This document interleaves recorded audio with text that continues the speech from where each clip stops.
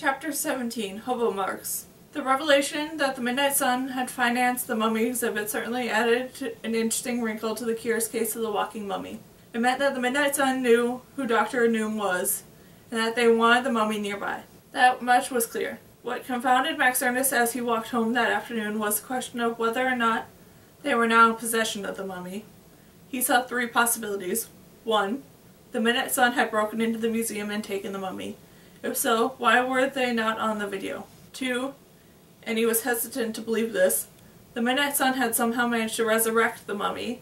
The mummy had then left the museum according to their instructions, and was now their zombie slave. 3. Equally unlikely. Their plan had backfired. The mummy had come back to life, whether with the Midnight Sun's help or on his own, and had when he walked out on his own accord. In that case, the mummy was now roaming the world as a rogue agent. Max Ernest didn't accept any of these possibilities, but no matter how much he thought about it, he could not think of any others. Thinking, as you probably know from experience, can be very hazardous to your health. I don't mean that thinking may lead you to do something hazardous, like investigate secrets, although of course that's true as well. I mean thinking can cause you physical harm. One of the best days, Max Ernest was prone to walking into things: walls, cars, telephone poles, fire hydrants, people carrying trays of food or bags of groceries. When he was deep in thought, as he was now, he was liable to walk off a cliff. Luckily, the drop from the curb to the street was only a few inches. Still, it was sufficient to cause him to trip and fall, and lie sprawled on the asphalt, conscientious anxiously about all the possible strains and abstractions of breaks and bruises he might have, not just now or in the future, to be suffering from. The view from the ground level is seldom pleasant unless you happen to be lying in a meadow or on a sandy beach, but it can be revelatory. Sometimes, when we are at our lowest point, we make our greatest discoveries. Not so Max Ernest. Eyes blurred, cheeks scraped, Max Ernest stared across the street to the empty lot on the other side. He waited for some profound realization. It didn't come. Thankfully, neither did any cars. He did, however, see something that would cause his pulse to quicken. A movement in the bushes. And what was that? An arm? A leg? Then nothing. Max Ernest's first instinct was to stay where he was and play dead.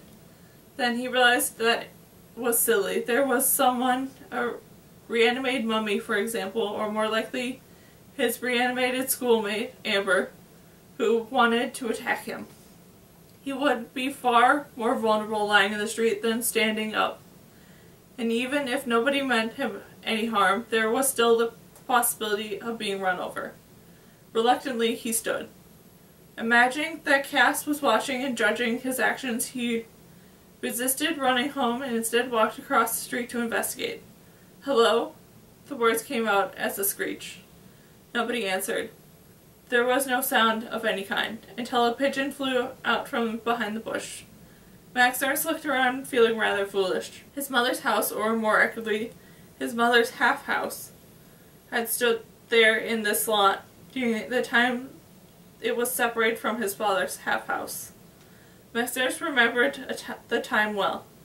A hopeful time when it seemed for once in his parents might live like a normal divorced parents. That is, separately. Now that his mother's half-house had rejoined his father's, and his parents were once again cohabitating, and once again not speaking to each other, all that remained of this place of his mother's half-house were a half-dozen or so slabs of cement and a variety of sad-looking weeds. Usually nothing decorated the surface of the cement except for dead leaves and the occasional splattering of bird droppings. Today, however, he saw something more intriguing. He looked around to make sure he was unobserved. He leaned down to inspect the cement more closely. Yes, there it was. The faint but unmistakable two symbols drawn in chalk. Hieroglyphs. Could it be a message left to him by the mummy? In real time, and not dreamed? He looked again. No, this wasn't a message from the mummy.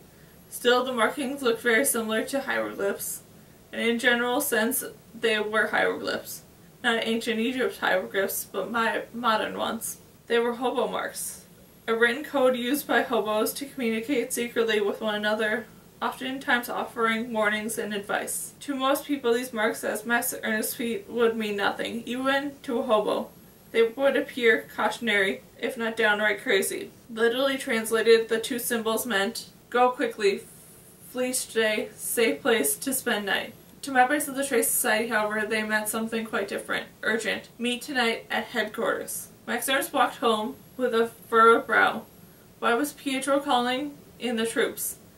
They'd been sending him regular reports on the mummy situation, but maybe he wanted to hear about it in person.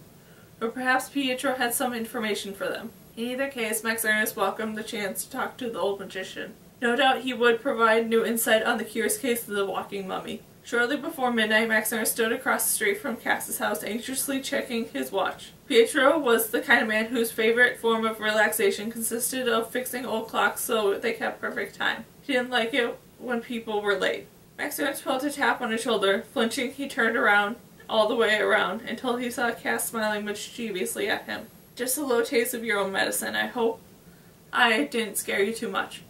Only because you're late, he replied irritably. 3 minutes and 42 seconds later than last time. You should practice climbing out your bedroom window more often. And you should stop looking at your watch. I've been standing right behind you for longer than that. Really? No, but I might have been. You should be more careful. He opened his mouth, trying to think of a snappy comeback, when Yoji walked up. Hey, he said. Hey, said his friends. Sorry about the library today, said Yoji. I know that it was kind of goofy. Miss Johnson made me go with Amber and then... What are you sorry for? People like who they like, said Cass. They don't like her. When I saw her bag, I decided to be nice to find out if she knew anything. Whatever you say. Why do you have to be like that dude? Like what dude? Guys, Max Ernst trying to and failing to get their attention. Just thinking you should be careful, said Cass. I mean, it's kind of dangerous hanging out with somebody who is in the Midnight Sun, don't you think? I wasn't hanging out with her, said Yoji, clenching his fists in frustration. Max Ernst tried again. Guys, can you stop talking for a second? Cass and Yoji looked at him in surprise. The idea of Max Ernst of all people and telling anybody to stop talking was a bit funny, to say the least. We're late, he said. I know, stop dawdling, said Cass. A little smile crossing her lips, and she started walking. Come on, it's about 35 minutes to get there last time. 36, Max Ernst corrected. Yoji furrowed, scowling. Bogus, he mustered. So bogus, it's bogusless. Although officially an old-fashioned traveling circus, Pietro's circus hadn't traveled so much as an inch in the past year. A half-dozen or so tents and equal number of trailers had made up the circus sat on a big dirt lot, and by now it had come to seem as permanent. It's not always pleasant home to be a circus folk. The lot was surrounded on all sides by old wire fence. There was only one way in the dirt road crossed by a rustling chain. Usually the chain wasn't in any real hindrance to passage. You simply walked over it, or unhooked it from the post as you were driving your car or carting something heavy. Tonight there was an additional obstacle blocking the way. Who's that? Whispered Cass. A man, or a shadow of a man, stood stiffly in front of the chain. His arms and legs were spread, signaling that they were not to cross. His face they couldn't see. He didn't move as they came closer. He could have been a scarecrow. It didn't necessarily look like the mummy. Then again, in the video they hadn't been able to see the mummy's face either. Chill, said Yoji. Even if there's some mummy walking out there who wants to kill us for taking his finger, how would he know where we were coming here? Yoji's right, Max Ernst said. That wouldn't make any sense. Well, let's keep going then, said Cass. She didn't say what she was thinking. That the ring hanging from her neck might be acting as some kind of homing device attracting the mummy. They had no choice but to walk right up to him. The man was wearing an old rumpled suit and a stained fishing hat with a broken pigeon feather sticking out of it. His face was smudged in dirt and grease. He might not have been the mummy, but he looked very much as though he might be dug out of the ground. Not a reassuring sight by any means. "Yo, what's up?" said Yoji nonchalantly. He kept walking as if he was every intention of stepping over the chain and entering the circus. "Not so fast, Buster," said the man in a low rumble. His arms shot out in front of Yoji. "Password? Password? We come here all the time," said Maximus, trying not to sound nervous. "We're friends of Pietro. I don't care if you're friends with the Queen of England. Nobody enters without the password." "But nobody told us the password," said Cass. "We didn't even get a hint." Okay. If you would shut your booze and stop bartering for a second, I'd give you punks a hint," said the man, softening. "What a bronic is to a cowboy, a train is to a blank." "That's easy," Maximus said. "A cowboy rides a horse, and a conductor rides a train." "That's true, but that's not the password. The password is 4 letters long." "Well, how about pass, then?" said Cass, as short for passenger riding on a train, but also could be password. "And why don't you let us pass now? This is crazy." "Clever," said the man, not moving, "but no, go." "Wait, I know this," said Yoji unexpectedly. "Hobo." Maximus blurted out, saying that the word at the same time as Yoji. Yoji gave him a look. "Sorry," said Maximus, "I just figured it out. And you had your say to say it, I know. And you had to say it, I know," said Yoji. "No worries. You guys got it, hobo, that is. This disheveled crossing guard, just like me." A hobo held up his arms and turned in circles to show off his outfit. "You like the suit?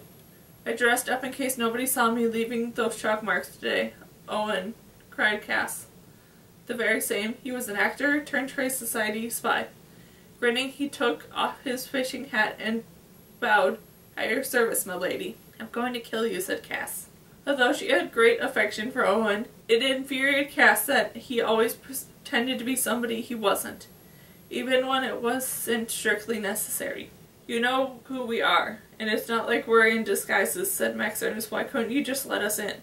"What fun would that be? Besides, I'm trying to delay going into the meeting," said Owen. His grin faded. "Why? What is this meeting about?" asked Yoji. "Can't be any worse than what we've been dealing with. Let's just say we have an unfriendly guest." Alarmed, the kids looked at one another. Could the mummy somehow have found his way to the circus after all? From somewhere in the darkness came the betraying the circus animals, the sounds of tents flapping in the wind.